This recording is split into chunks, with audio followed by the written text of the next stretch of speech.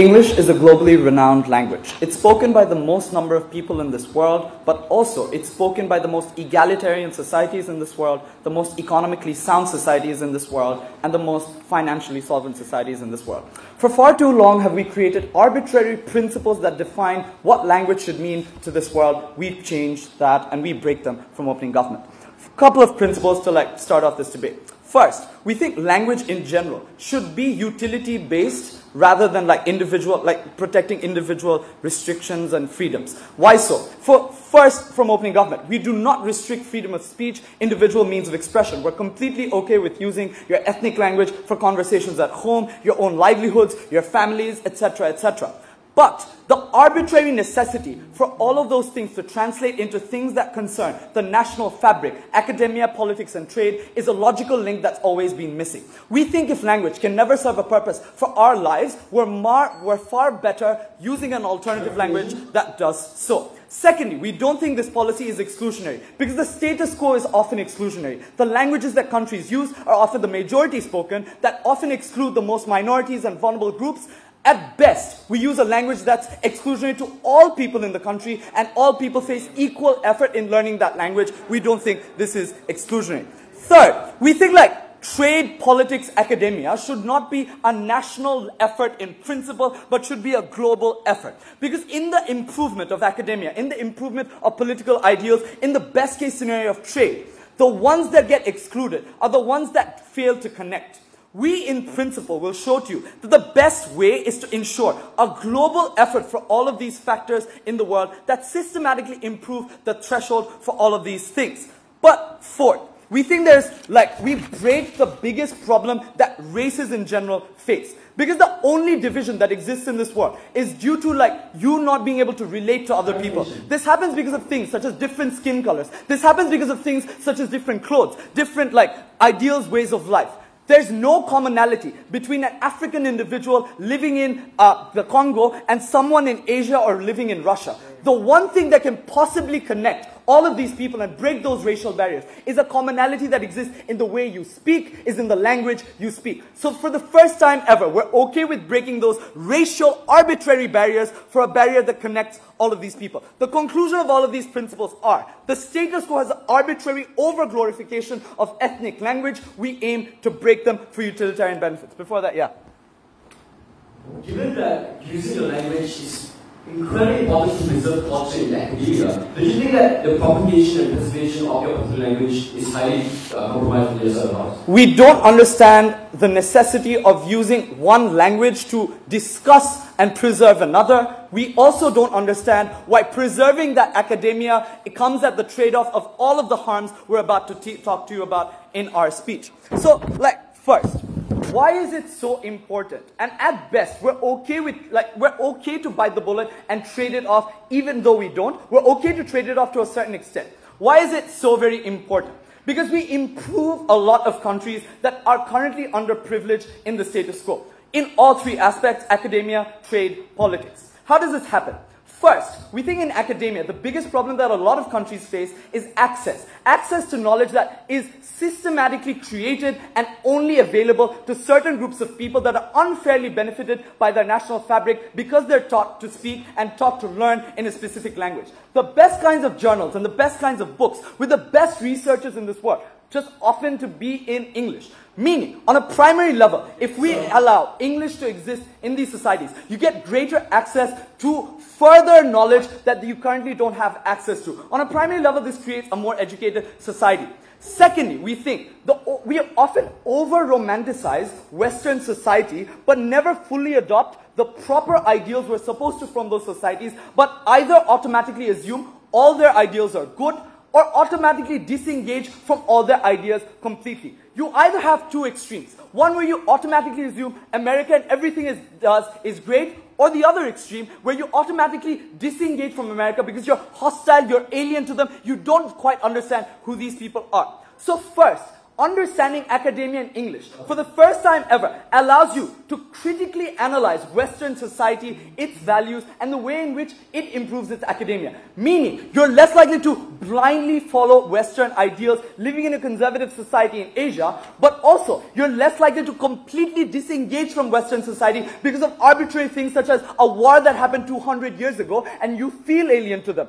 Meaning, you create a connection that allows you to empathize and understand all of these societies. You understand what's wrong with their societies, but also what's right, and take the best out of that academia. But third, you allow joint effort into research and development. Because a lot of restriction to research and knowledge is the fact that you don't share that knowledge with other people, and you have no means of sharing that knowledge. Meaning, you as an individual living in a village in Bangladesh are afraid of what a white person coming into your forest does to your forest, because that's your source of livelihood. Having a means to communicate allows you to empathize with that. But more so, you're likely to create a joint effort between countries in improving the overall academia that defines this work. Meaning, which in this way you allow the overall development of certain attributes and certain facets of knowledge in specific areas and across borders. Conclusion being, your best kind of academia is one that's a joint effort conglomerated between both. Trade. We think you form better ties and relationships when you're often allowed to communicate with people that you currently don't communicate with. You set up businesses and are easier to facilitate businesses when you have an incentive to set up in a particular area. When you know for a fact it's not completely alien to you and you have an ability to go into those areas.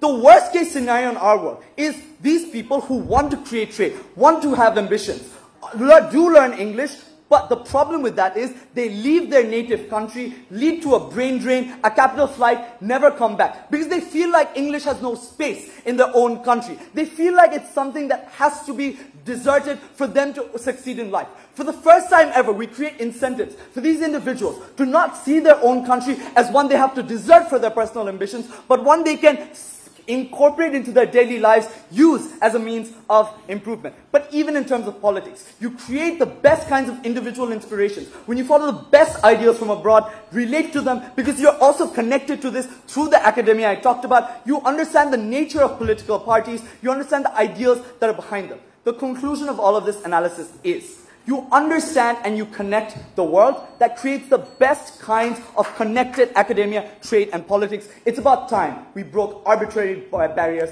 that divide people. Very glad to propose. Madam, Mr. Speaker, despite being in my 4th year of debating, I might stutter quite a bit in this speech. And that's an argument in favor of the opposition. Because we think the side that opening government wants to support is an exclusionary world in which people, in which the means of social mobility are blocked to people within the same country. We want a world in which people speak languages that they speak native languages, and the government facilitates those languages as a medium of commerce, as a medium of academia in those societies. I'm going to give you 3 arguments in this speech. First of all, I'll tell you why language and learning English is inaccessible to a lot of people in many countries, and there are harms that flow from that. Secondly, I want to look to you why that harms and directly militates against the local culture and the native culture, which is a thing that people might want to protect. And thirdly, I'll tell you why Western academia, or the hegemony of Western academia, is dangerous, and it's important to allow other forms of academia to prosper. Before that, a number of rebuttals, right? They said that language should be utilitarian. There shouldn't be other reasons for preferring language rather than utility. But utility can be a number of things, right? Often people derive subjective utility from being able to be part of a certain culture. They derive subjective utility from being able to communicate in the language that they feel is their own and not have something imposed on them. So we think they can't just say that and say that economic benefits are the only thing that they want to talk about, right? They said next that all people on our side need to put in equal effort to learn English, and that's a good thing. But we don't think that's true, and I'll demonstrate that the people who are the least privileged in these societies have to put in the most effort to learn these languages, and these barriers are often insurmountable for them, right? They said then that it's important to break barriers between people living in Asia and people living in Africa. But we think it's very unlikely that you as a person, as an Indian, will ever interact with a person living in someplace in Africa, but you are much more likely to interact with an Indian living next door. It's much more important to facilitate that kind of communication rather than this arbitrary principal argument from them. Sit down. They then said that it's very important for Western journals to be popular because they tend to be the best journals, Mr. Speaker. Absolute Orientalist bullshit, Mr. Speaker, coming from that side, because we think people in India and people in Philippines are like smart and like perfectly capable of producing the kinds of journals and the kind of critical literature that allow people to prosper in society, right? We think often this becomes a self-fulfilling prophecy at the point where the governments impose this and don't allow the local journalism, etc., to prosper. Okay. They next said that reading Western literature allows you to critically analyze these kinds of things so that you can not just wholesale buy into Western thought, also critically analyze. If that were true, Mr. Speaker, then reading Western literature would have produced that same effect in Western societies as well. Actually, it's produced the opposite effect, right? It has allowed people to just buy wholesale into the narratives of capitalism and the neoliberal consensus in those societies, right? Finally, on this issue of research and trade, we think those things can be facilitated by the provision of translators, etc. And the global community has an incentive in allowing research and trade to happen, so they will put up with those kinds of facilitations. It's not clear why you have to wholesale impose one language on everybody else. I'll take closing before I move on to my points. Yes. So in the absence of adopting English as a national language, what is the converse? Will you still choose a national language, or will you allow people to remain in pockets and choose their own languages?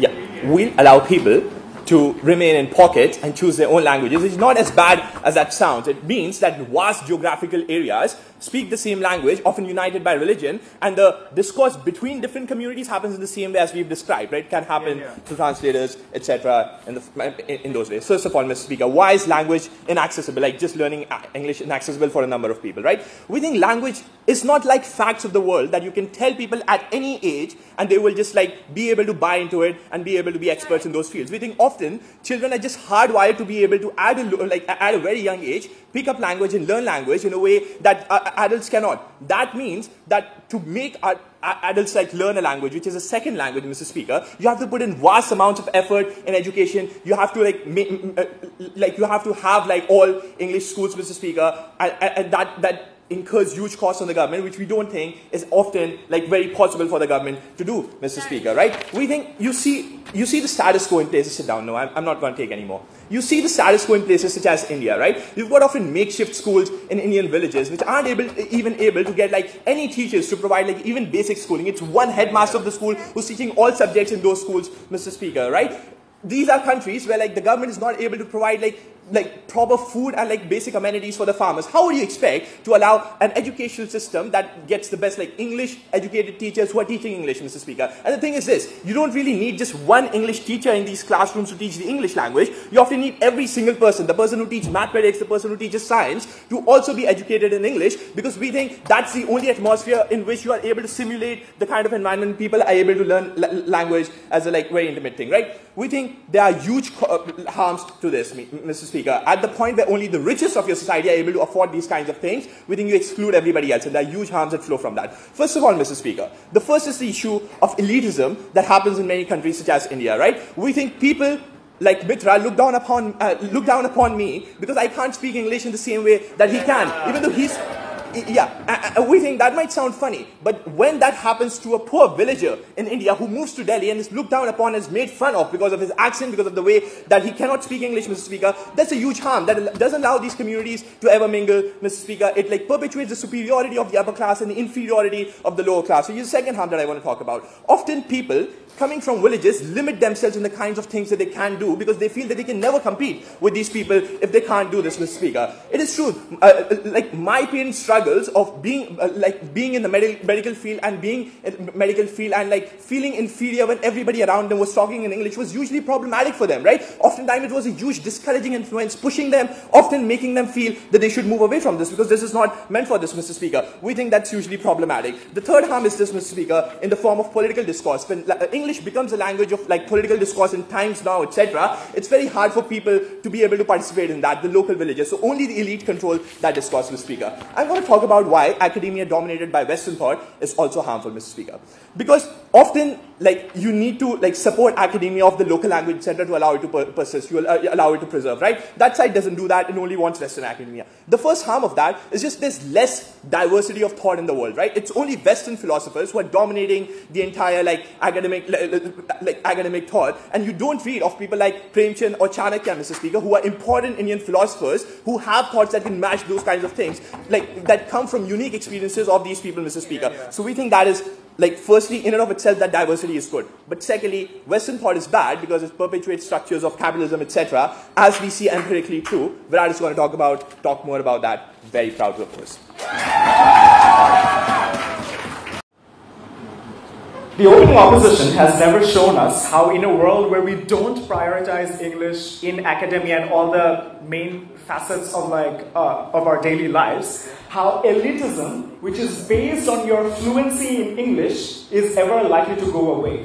Thing is, if you don't prioritize English as your chief language, the more affluent in the society are more likely to learn English anyway, because they recognize that all your opportunities internationally and locally and for you to become dominant individuals in your respective society is still based on your ability to learn English. But the problem remains that you don't trickle down this narrative to the poor, who still believe that their ability to succeed is contingent on their ability to learn the local language, which means that you disproportionately deny them the ability or give them the false hope that they can still succeed by remaining in their individual pockets, knowing their local cultures only, whereas their influences, their expressions will only remain confined to their individual societies and will travel no more. We think we would like to equally preserve the cultures and the languages and the experience of these individuals as the opposition in this debate today. But we think we do this better when your experiences and when your academia is something that's accessible to the world outside. Because individuals who are unlikely to learn English or unlikely to learn one universal language, you're more likely to have your experiences in a bubble where it doesn't translate to most of the people, which means that nobody really gives a shit about you. We think that's problematic. But even then, we think at any world, I think even in the world of the opposition, you force a significant majority of the people to learn a language that isn't native to them, which means that you shift to national languages anyway, which is forceful on a lot of minorities that live in these individual countries. We think the world is better when you force everyone to learn English, because even if you wish to discriminate individuals based on accents, in our world everybody is likely to have accents, everybody is likely to face similar struggles when it comes to learning this particular language. We think that is a far more egalitarian society. But then, opening opposition thinks that we will just blindly follow the end and we will just blindly subscribe to all of the Western ideals as soon as we learn English. One of the biggest critiques of the entire Western ideology of what colonialism stands for and their version of politics is an Indian politician by the name of Shashi Tharoor, who knows better English than probably many scholars in the biggest universities in England, because individuals like these, politicians were capable of learning English and criticizing these individuals based on their home language is the one sort of criticism that gains a greater amount of access in terms of reach. And we think that's more important, because reach is what enables these individuals to listen to you and to listen to your demands when you're out there. But understand this, in the world of the opposition, poor people are hurt more, and we think that's problematic.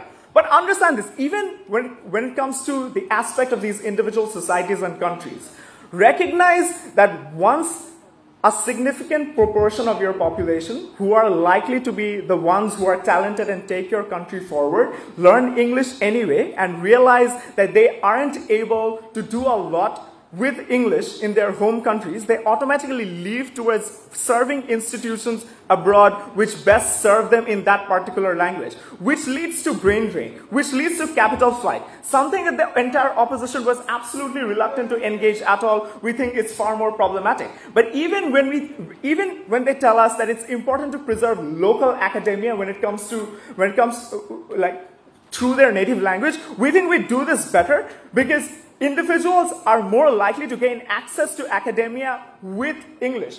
Because we think we isolate a lot of individuals by this forceful adaptation that takes place at a point of time. Because you spent a significant portion of your childhood learning math, learning science in one particular language. And then when you think of expanding your ambitions, expanding what you wish to do with your life and have an overarching purpose, you're forced to learn another language which you're incapable of. What you need to recognize is, at the end of the day, you will not be able to change the fact that English is the more popular language overall in the world, that is something that you're unlikely to change with your belief and with your arbitrary romanticization of your home language. It's about time that you move on and create a calculus based on based on an understanding of English that serves everyone better. But understand this, social mobility is best served in our world, where you are likely to invite minorities to participate in discussions better. Because firstly, their language is English, something that's internationally and locally accessible, which means that their voices transcend to everyone within that particular sphere.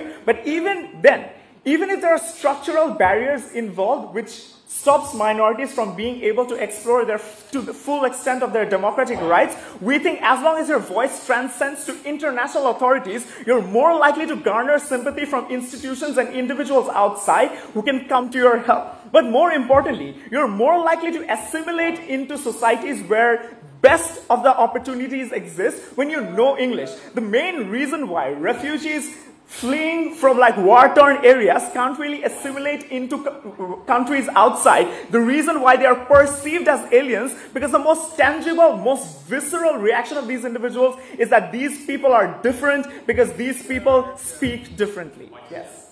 French philosophers such as Sartre, Foucault, Derrida have been able to heavily influence their support, even though they weren't primarily writing in English. Why don't you think the same can happen to all of the other developing societies? Yeah, but because we think that the overarching ability of these individuals to have their voices transcend to international community is something that's limited when they don't learn English. We think that's a hierarchy that we have created because of the solvency of certain communities who already know English. And you can't, since you can't solve this disparity overnight, the best way is to have your versions translated to English, or you place better effort in learning English, because that is what enables these individuals to go outside. So at the end of the day, what has the opening government proven to you? We think the inability or the overarching prioritization on your local language makes you reluctant to learn English, which is a more internationally accessible language, which means that you have which means that communities and individuals force you to stay away from the biggest of opportunities that are out there, force you to stay in your individual pockets because they make you romanticize about something that doesn't really have any value.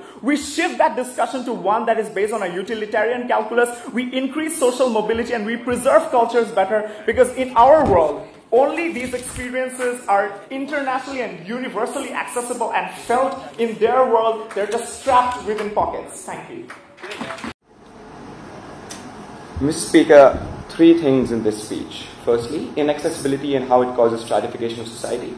Secondly, continuation of Western imperialism and Western thought onto local nations. And lastly, on domestic politics and whether we give any voice to people within that country. But before that, let's talk about what happens in our world, right? Because I don't think opening government or the government bench in general got things clear. We think our world looks more like 1960s and 1970s India, where political discussion happened in multiple languages such as Bengali, Kannada, Hindi, or Oriya, and so on and so forth. We think the constitution exists in all of them. We think official languages and official filing of police complaints or academic work and so on and so forth happens in all these languages. We think that model applies within our debate, and a comparative is that. Under our case, we tell you that national language cannot and will not be pushed onto people as a whole within a nation. Why is that? Because at the point of time where the government decides to prioritize one minority in their language over hundreds of other minorities and other geographical demographics living within the country, we think the political backlash is too high for them to be able to do so. We think at the point of time where the politics within that country, demographics within that country cannot allow this to happen with respect to pushing one national language onto other people, we don't think that will be the case. But before I move on to inaccessibility, let's deal with this one thing about utility and economic utility, right?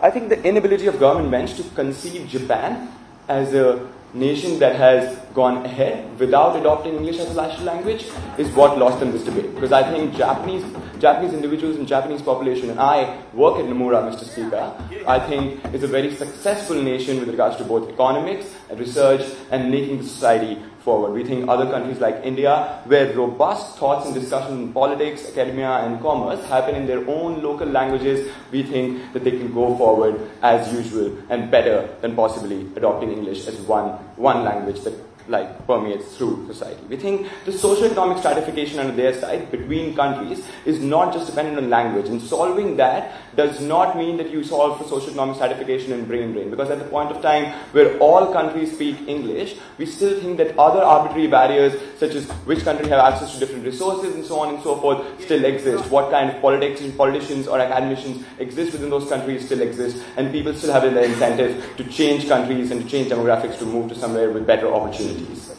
Let's talk about inaccessibility, right? We think OG lost this debate when they assume we do this debate in hypothetical developing countries. We think this debate is about countries which have historically been dependent on native languages.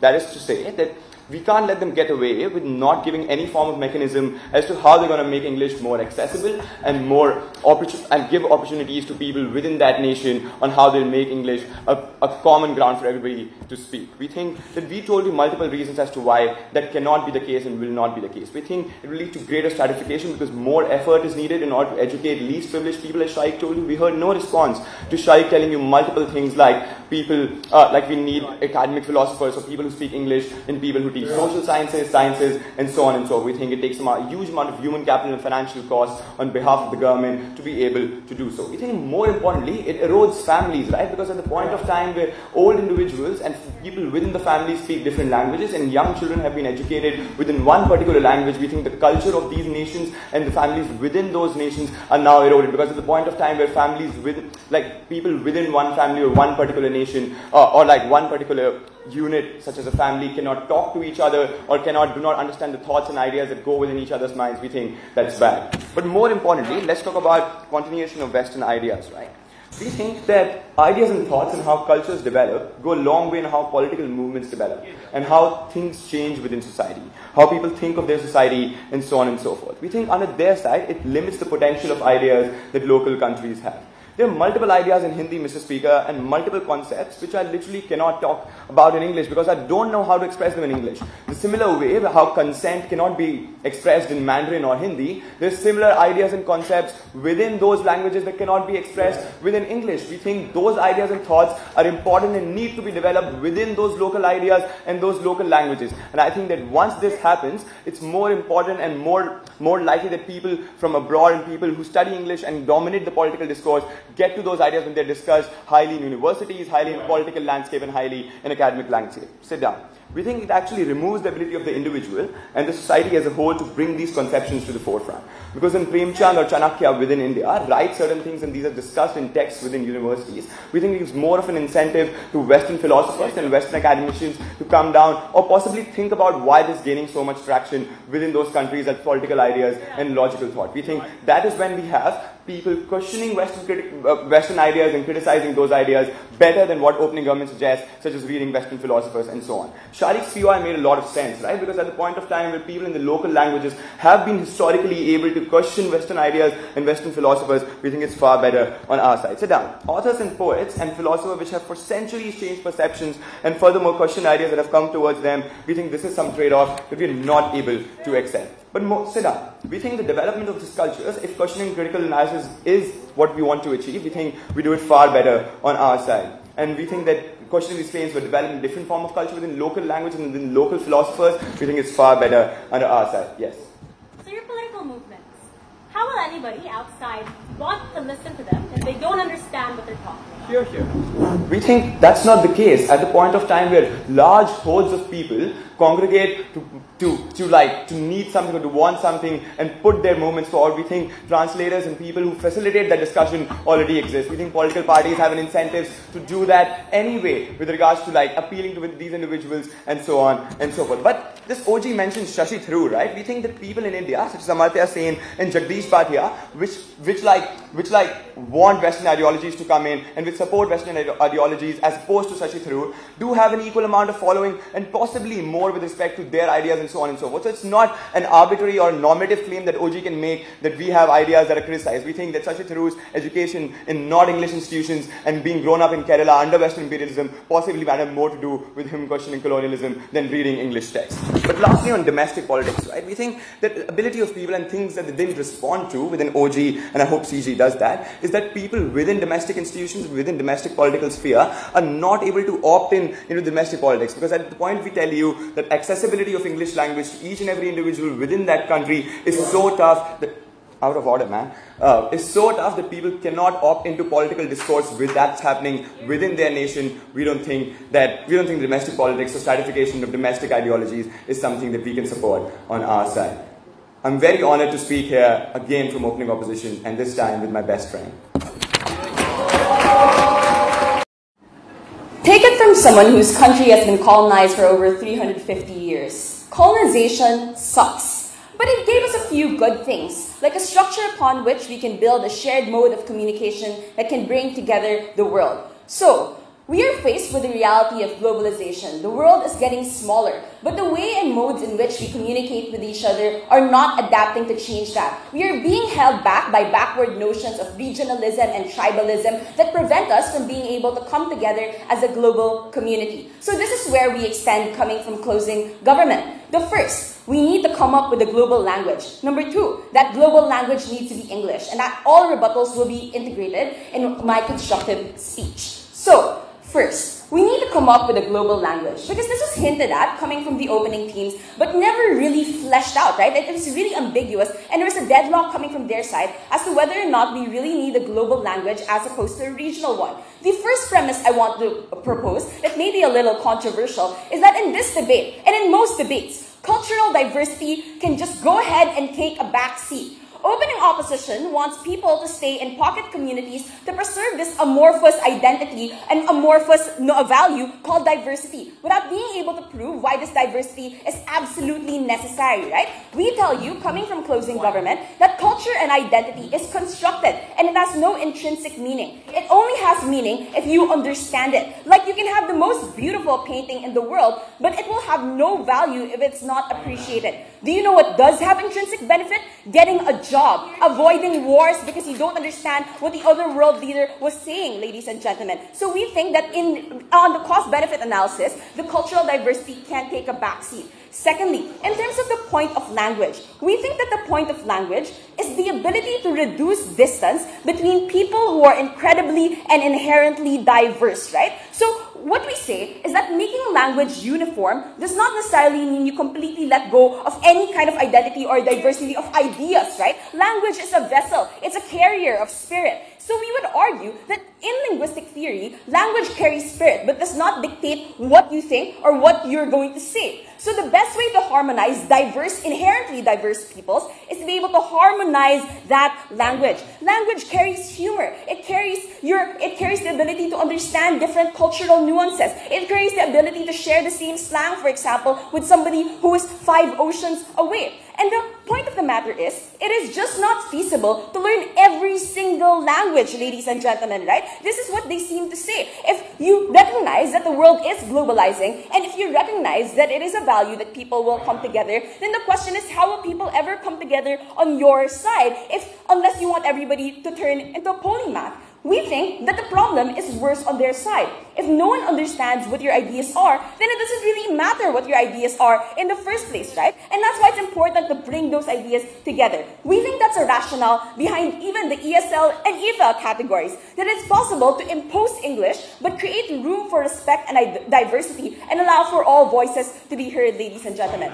Because we will argue that real-time structures change when you institute a societal change. And this is where we dilute all the argumentation coming from opening opposition about logistical challenges, right? Which we think was quite nitpicky. Because obviously, once you institute English as your main language, the access to English will also change. You're going to shape English education and shape your curriculum to try and teach English better to students. You're no longer held back by backward tribal mentality that I should preserve this cultural diversity for some amorphous value that they were never able to prove. But the second thing is, even beyond structural access, right, to English, because now it's in your main language and it's more lucrative to learn English, we think that English no longer becomes a tool of white colonial masters. It can be a tool for everybody. So this is how we overcome the logistical challenges that were posed to us coming from opening opposition, which was a significant part of their speech anyway. But let's really talk about why these real-time structures need to change, right? It is because, ladies and gentlemen, when you talk about language, the need to harmonize it is so great. When you talk about in politics, negotiation between world leaders, you don't need translators anymore, and that's great, right? Because now George W. Bush won't Trump won't misunderstand Kim Jong-un if he says he wants to launch a missile, but actually he just wanted to host a Sunday dinner party, ladies and gentlemen. Or in terms of domestic politics, right? When it comes for the Philippines, for example, we have multiple dialects in our country, and domestic politics is really hampered because national politicians only speak the language of the capital. When you harmonize everyone's language across the board, you're able to make sure everybody's able to learn. Moreover, in academia, when you talk about knowledge transfer, if that's what you really want, Derrida and Foucault were translated from the French, right? We think that is a concession, that you need to change structures to be able to allow people to access that knowledge in the first place. Or even in terms of commerce, right? To be able to gain a job. Why will a foreign direct investor, it's harsh to say, but why will he invest in you if he thinks he won't be able to understand you, right? Why will he engage in negotiations with you if he thinks he won't be able to understand you? So we think being able to harmonize people in a globalized world is absolutely important, or else you will always need mediation on your side. You're always going to be lost in translation. Opening. People have often gotten wars and given up their lives to preserve their culture. Why should Ateneo once conception of goodness be imposed on them rather than force subjective living experiences? Ladies and gentlemen, we need to be able to accept that there will always be birthing pains when you try to impose something, right? But at the end of the day, we need to be able to look at the trade-off. And if the trade-off is a better quality of life for everybody, if the trade-off is your ideas as a human being being able to come about for everybody, then we think that's something we would rather have on our side. So, why does that global language need to be English? Number one, in terms of access. And this is where we separate from opening government, right? When you look at English, it's a phonetic alphabet that lends itself to romanization. We think it's easier to learn 26 letters rather than the 2,000 ideographs of the Chinese language, right? In fact, right now, the trend in Chinese, Korean, and Japanese education is translating those ideographs into Pinyin and Hangul and Romaji, ladies and gentlemen. That is already a concession that we need to move towards, a way for people to understand each other and for people to understand, move towards a universal language. It's not enough to merely stop at romanization. It's important to be able to move past that and be able to come together. English is also a neutral-toned language more than other languages that have more inflections. Secondly, English is also a more buildable and dynamic language. The Oxford English Dictionary is the fastest growing dictionary in the world, ladies and gentlemen. And that's because it allows for greater diversity and greater dynamism in the words you're able to use. But last trend is the emergence of accepted accents, right? For example, Singlish, which are positive trends towards showing that English can shape itself to be relatable and to be nuanced to a particular cultural diversity. That's what you really want to happen. But at the end of the day, the most important thing to do is to make sure that people are able to access language and people are able to harmonize languages. That's the best thing to do for the entire world and for all nations. Thank you. We think it's abhorrent that in God's world, to opt into international commerce and experience any measure of success, you have to use the language that British soldiers cried before they raped your grandmother. You have to use the language that British soldiers cried before they slaughtered your brethren.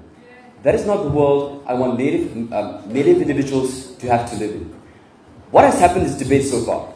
OJ has taken a broad narrative of how languages should primarily be treated as a form of utility. CG wants a global language and gave us the linguistics class. I don't know if that's true or not, I don't think linguistics, but why English is the particular unique form of language we have to use in particular circumstances. CO will enter this debate by telling you that in colonialized societies wrecked by imperialism, adopting the language of your oppressors is akin to the suicide and premature end to your prospects as a nation.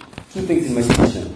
One, the principal argument in our extension, and two, native languages as a form of utility. So one, on the principal argument. Our stance is that we think it's morally abhorrent for colonized nations who experience the brunt of imperialism to adopt English. Let's look at the principle first. Here's the reality. The vast majority of the countries that we're talking about in this particular circumstance have been colonized by the British. I'm sorry, white people to the right of me. These are nations such as Gabon. These are nations such as Malaysia, Faroe Islands, for instance. These are nations that Britain has particularly ventured into. Second, let's identify particularly what languages mean to people. Let's just make it very clear. I think it's disgusting that government side can run away with the idea that language should primarily be treated as a form of utility. We think these people derive immense benefits from seeing language as a form of their identity and particularly to them, right? But how do we extend from in this particular circumstance? One, we think oftentimes the specificity of your language is oftentimes spiritually tied to how you identify yourself. This means Bantu Nigerians, for instance, use their language to pray to their own particular gods. This means Amazonian tribes use their own Takosi language to use their own language to praise the trees. These people end up using their own languages to derive spirituality for themselves. And we think that's incredibly important insofar as it leads to their own self-actualization as identity. But two, oftentimes, these things are often born through generational culture. This means that it's oftentimes disseminated by your grandparents, by your grandmother, telling you, singing lullabies in your native languages. We think that in and of itself is something that we must absolutely prize in this particular debate. This is tied wholly to culture, independent of utility. No thank you, sir. What happens when you use English, the language of those who colonize your people? Given the visibility of English in their world, recognize one, people have very little ability to opt out. Given that in their particular circumstance, opting into English necessarily means the difference between employment and unemployment. That means that individuals on the ground have very little ability to opt out to begin with. But two, recognize that you force individuals to use the language that oppressors use as cries of war before they engage in battle with your parents, ladies and gentlemen. You use the oppressors use to plunder the resources of your nation in the guise of favorable trade liberalization, ladies and gentlemen. We think that's incredibly bad, and it's abhorrent that their policy creates that. We think this is a principal argument, and we should pass independent of the consequences. And this is also how I respond to CG, because they were content that people's culture should be perceived as a form of utility, right? But they don't realize that not everyone views success as a form of utility. We think that we think that native tribes, for instance, would rather preserve their language and preserve their cultural development rather than experiencing and opting into the international arena. They ignore that at the point at which you allow English to taint and allow other languages to necessarily degrade what your language means to you, that's when their ability to control what their language means to them is incredibly detrimental. No thank you, sir. Now, for the older judges who don't buy that principle, I have massive practical outcomes here. Recognize that in post-colonial societies where anti-colonialist rhetoric is incredibly strong, this debate, then takes this debate. What happens? One, oftentimes these places have fresh sentiments directed toward colonialists, right? This means that people oftentimes will feel immensely alienated at the point at which they have to opt into the international arena. What does this translate to? This translates to forming rebel groups. This translates to rebelling against the government who has forced you to adopt the language of your oppressors. That's when you ensure that post-conflict nations never prosper given the rife ethnic tensions that exist. This is by far the most important thing in the debate. No thank you. Because the comparative is a confluence of minority languages who don't feel as if the government is necessarily compromising their identity. Second thing that happens, given that in post-colonial societies, these oftentimes are places with very low amounts of education and very weakened institutions of democracy, you reward the most privileged in society to prosper. What does this mean? This means that you reward those who are privileged enough to get scholarships to go to Harvard, Oxford, etc., where they were able to adopt English language maybe 50 years ago. The average middle-class man in Gabon, for instance, does not have a good command of the English language. What happens then, ladies and gentlemen? Given that the privileged dominate, one, you lose an entire generation who is never able to opt in this particular circumstance. But two, also, given that people are able to dominate commerce, these are the people who end up being able to apply for business licenses in the international arena. These are the people who end up able to start businesses, build oligopolies. That's when there's far more social stratification under their side of the house. The comparative is there's leeway for other nations' language to be used as forms of commerce. Our worst case scenario is they rely on interpreters. I don't really give a shit. If it takes like an extra 1 or 2 days, what does it really matter, ladies and gentlemen? This is by far the most important thing to debate. Because you condemn these nations who want some form of identity to do. I'll take opening. In either world, you're learning a language of an oppressor, either in the form of a colonizer or in the form of a dominant majority. Like, without adopting English universally, how else do you remove cultural ethnocentrism that makes people treat others like aliens and stops them? Sure.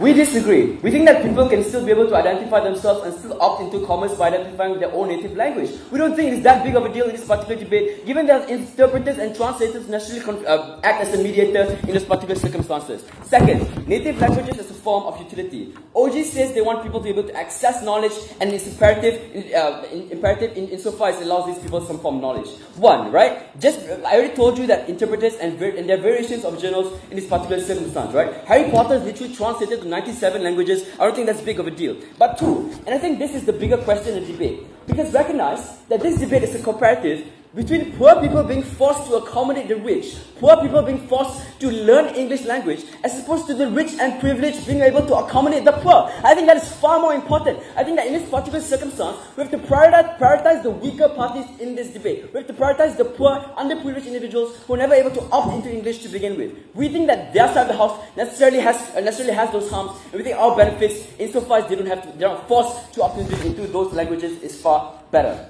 Before I end my speech, I want to thank those who have helped me fulfill my dreams. Mubarak, Mer, Sarah, Sharif, Shitab, and of course, my beautiful, beautiful partner, Cellini Basri. For the last time, IE3 is very, very proud to host in front of Asia. The Noli Me Tangere was the book that sparked the Philippine Revolution. For the longest time, it was understood only by the people within our borders. But once it was translated to English, the world finally had a chance to turn their heads towards us and listen.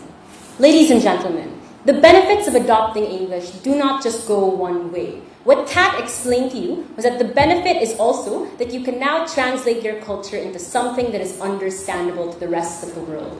We recognize that there may be some level of historical baggage, but we think what is more painful is if you are continued to be left behind because nobody can understand your culture. So what am I going to do in this speech? First of all, let's tackle the issue of what is least exclusionary and explain why that is government bench. Second, assuming this debate is about the preservation of culture, I'm also going to explain why we win that on government bench. But third, I'm actually going to be the one to weigh this, as Kat already did in her speech as well, and explain to you why even if we have to choose like economic mobility and all those tangible benefits over the preservation of culture, our side will win. So first, let's tackle what is least exclusionary. Let's re-explain where this debate exists in the timeline. The motion says we want to adopt, which means this motion exists in status quo. And in status quo, we need to assume two things. The one, there is already an inequality between nations, that there are rich nations, there are poor nations. And second, there is already a huge shift towards a world without borders, which means economies are increasingly trading and people are emigrating from state to state. The question of this debate now is, what are we going to do about it? So, inequalities exist across the world. The problem with OG in this debate was that they never really explained why the state needed to adopt it versus relying on natural incentives and people learning it on their own. So Kat provided the mechanism to the benefits that they laid out in their speech, and we think that's significantly more important in this debate. What are the three things she mentioned? First, why did it need to be a state policy? Because state policy ensures the democratization of the access to the English language. This means that even if you were a poor person from the rural community, you are now able to access jobs and opportunities. You can be hired to call centers because you can now speak the language. And this is because it is added to the curriculum. You are required to learn it in schools. And if we assume there's public education as well, people are now more able to learn it. We agree that we're not going to teach it to everybody, but if you look at likelihoods, it's still significantly likelier on our side. But secondly, learning it on your own is not enough. So look, right, in debate we all speak English, but there are a lot of words I didn't know until I learned to debate. Like who the heck says mutually exclusive in real life, right? What we say is that for you to be able to enter the world of commerce, politics, and the academia, you also have to be able to speak their language. And the colloquial words that you use are not enough to enter that sphere. If you learn it through the curriculum, you are able to learn and deepen your vocabulary. You will look significantly more credible to people who hire you, and it's much, much easier for you to enter those spheres and get opportunities. But third, understanding each other. We think OG's analysis ended at empathy. But what exactly does that really mean? Kat says, sit. If it's true that language carries culture, and culture is necessary to bridge gaps, then we think the best way to bridge people from distances all across the world is to show them that they have the same experiences. And that's brought by the humor involved in the English language, the slang that you have in the English language. Like if someone across the world can understand pabebe, that's already great enough for me to be able to relate to them, even if that's a word that usually only Filipinos speak. The ability to empathize comes from the experience carried by language, and that's an exclusive benefit that Kat talked to you in this debate. But why is it significantly better than their model? Because if you look at it, their burden, they wanted to defend the preservation of language. On to the second issue now. But if you really look at it, their side kind of dilutes their benefit as well. They say that one, you want everybody to learn every single language in the world, which we say is quite infeasible, and we'll explain that in a bit. But secondly, they also want translators. If that's the case, that you want people to translate other languages, then your burden is also shrink, because there are so many things that then can get lost in translation, right? You don't perfectly preserve culture. So even if they try to defend this, they never really explain why they defend culture in its purest form, which is what they wanted to do at the end of the debate. But why is preservation of culture significantly more likely on our side then? Look at it this way. If there is a book in Filipino, if there is a book in Cebuano that people don't understand, what happens? People are less likely to want to preserve this. If you translate it into English, what happens? People use it. People cite it in different academic journals. People mention it in politics. People quote it in conversations. Like speeches in worlds, right? People constantly quote Boseo and a lot of other speeches because everybody now can access it. Why is this important? One, you need people to be able to understand what it's saying, to have the interest to preserve it. But secondly, you want people with the resources to preserve it, to understand it as well, so they understand the necessity to understand it. And we recognize that maybe it did come from colonial masters, right? But why is it still okay on our side? Because if now you speak the same language, there is now an avenue for you to communicate to your oppressor. We think what's worse if you are constantly alienated and left behind because they cannot understand what you're trying to say. If you continue to stay in small bubbles, it's more likely for them to never preserve your culture, and it's more likely for it to die out as people continue to emigrate from your community to communities that are majority English speaking. But why is this infeasible? We think if you realistically look at it, people cannot learn every single language that has ever come into existence, right? If realistic, psychologically speaking, it's only possible for people to learn 2 to 4 languages. But fine, sure. You say that things will be lost in translation, presumably because those concepts and ideas are not present in the English language. Then you can see that entire ideas and concepts will not be able to be expressed in the English language. No. What I was pointing out was, one, you don't fulfill your complete benefit. But the second thing I was pointing out was, even if that's the case, we say it's totally fine anyway. So, why is it infeasible? You have to preserve time, resources, and other priorities in your life, right? Which means it's impossible for you to prioritize getting a job, moving somewhere else, and at the same time also learning every single language in the world. Realistically, there are thousands, even millions of languages, and it's impossible for you to expect everybody to learn it. But last, why is it then more important for economic mobility over preservation of culture? First of all, right, coming from CAT, it is the most tangible benefit you can expect. They say some people may want to preserve culture, but that's not enough. First of all, the greater majority of people would rather get more economic mobility, so we protect the common good. But secondly, our side is the more objective benefit. The reason why you want economic mobility is because it gives you access to a greater number of choices. That's something that the preservation of culture will not always promise you. This means if you have education, you can get a job, you can make friends, you can move to another country, but that's something the other side cannot offer you. So, because we wait and even try and co-opt to their benefits, we think that CG ought to take this away. Thank you. Panel, in both worlds, if you want to create a better bridge in the world of academia, commerce, or politics, one party needs to accommodate to another. Side government, today's debate, dare to tell us the ones that need to accommodate are those who are less privileged. They are the ones who have to learn English when they have the least ability to accommodate. And they dare to also tell us that these people are also the ones that need to subscribe to the language that is also used to oppress their grandfathers and their previous generation. We think that's abhorrent. We would prefer that these people who have the ability, who are more privileged, be the one that accommodate to those who cannot speak in English. But understand that even when we said that, that does not mean that they have to learn all language in the world. That's not true. We think that is a false characterization brought by side-closing government. We think they just need to learn the language that accommodates that specific community that they want to. For example, you have West businessmen who learn Mandarin because they want to trade with Chinese business people. We think that is still something that is possible in our world.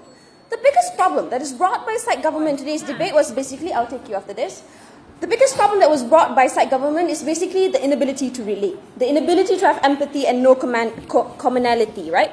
We don't think it's true that language is the only thing that can break barriers and create understanding and respect. We think there are other things that can bring people together, things like nationality or religion that can also unite people, and there's no analysis why that's not enough. But even if we question, why is it necessary for you to unite people on a whole global scale? We think we're fine with people being different, we're fine with them having their own identity, because you see, this identity is what provides them comfort, belongingness, that makes their life meaningful. I may not be the best English speaker in this room, but I can be the best Malay speaker in this room. I will feel like I belong somewhere and I have a value, and we think that's why it's important for us to preserve that identity and that culture. That side closing is so quick to trade off, and we think that's harmful. But even if we think that although people are different, that does not mean they don't have empathy or respect or ability to cooperate with each other. We've seen how white people being empathetic to the BLM cause, men being empathetic to the female cause. We think people can still cooperate, at the same time keep their identity and keep their language, and we don't see why that's only exclusive in their world.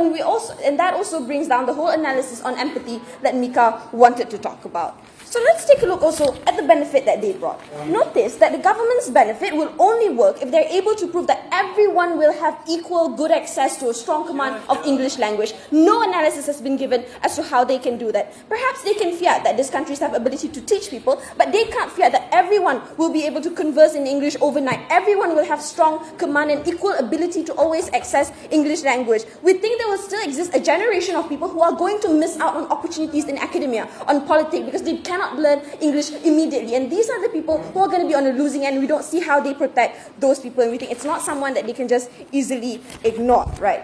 First question, right? Why is the voice of the people is going to be less likely heard? This is directly engaging with side CG. Let's break this down, right?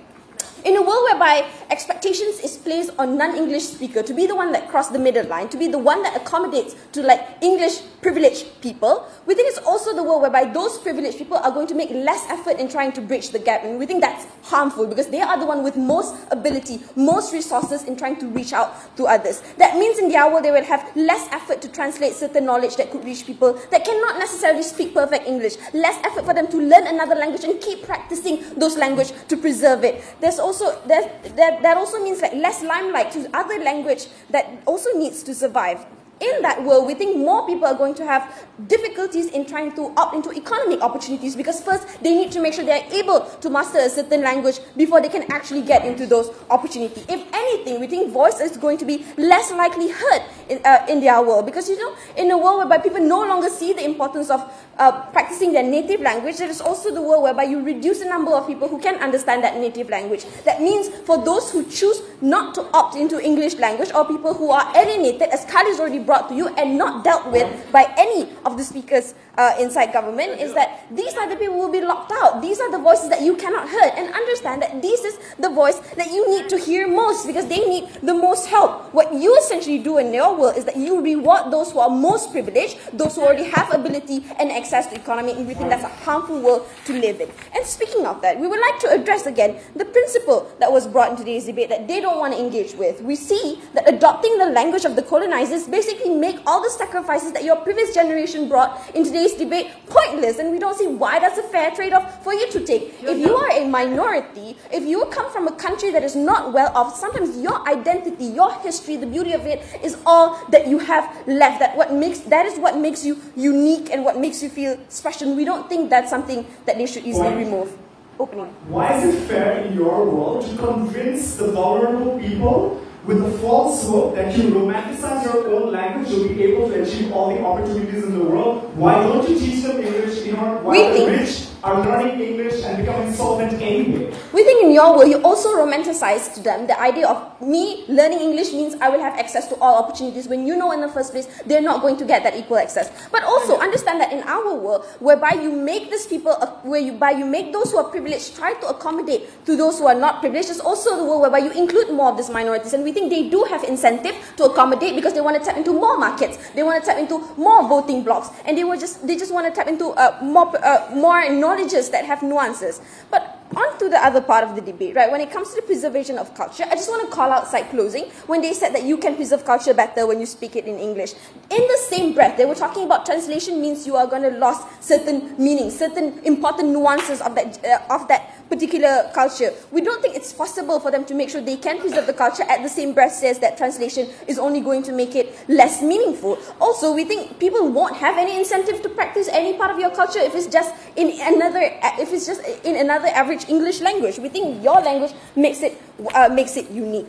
But also, last thing that I wanted to point out is that on our extension, they did not engage with the part whereby in their world, when some people have fresh sentiment against colonizers, these are the people who are going to alienate themselves. These are the people, we pose to you the bigger harm in today's debate, right? It is not just a matter of accessibility that those who are more privileged can provide, but the bigger problem is that when these people alienate themselves, that's when you lose people who are important. That's when these people are going to get most harm. That's when instability is going to happen in areas of like post-conflict or areas whereby they still are against their colonizers. We think it's about time we take a look at the bigger picture and understand that submitting to the colonization of language is not going to bring any benefit to those who need it most. Yeah.